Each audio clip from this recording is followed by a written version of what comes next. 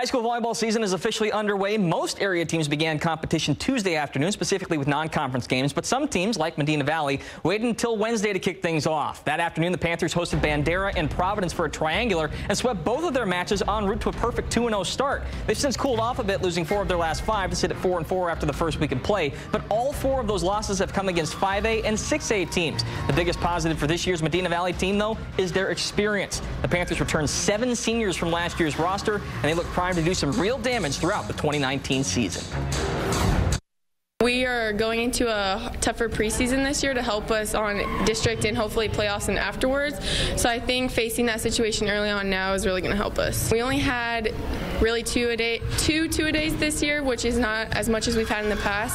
So I think we made a bunch of progress with all the time that we've been giving, and it's a lot of returners. So we've played a lot, and the chemistry is really well. So I think can only go up from here. All right, next up, the Panthers will travel to Bernie to face Blanco and the Greyhounds in another triangular on Tuesday. In 5A play, Harlandale opened their season with 3 straight wins, including a sweep of Lanier on Tuesday. The Indians then took part in the Harlandale ISD tournament on Saturday, but lost both of their matches to Jefferson and Holmes. They'll next take the court Tuesday night against Holy Cross. At the 6A level, Warren rebounded quickly after an opening season loss to Reagan on Tuesday. The Warriors dismantled East Central in a convincing sweep and now sit at 5-3 on the season. Warren is another team with a strong senior class. All told, 10 seniors are on the current roster, including standouts Nina Ledesma and Nia Spearman. Last season, the Warriors returned to the playoffs for the first time in 5 years. Now the question is, can they advance farther than the bi-district round?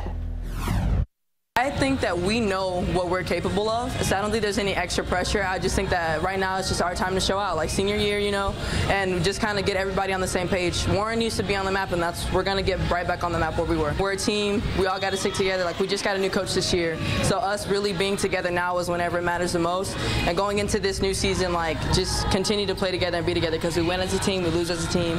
Everything is as a team, so yeah. Warren will face Johnson at Northside Sports Gym on Tuesday night, and you can expect the Clark Cougars to be in the running for the top spot in Class 6A once again. Even after losing Baylor commit Kara McGee to graduation, the defending District 28 6A champions have raced out to a 6-2 start.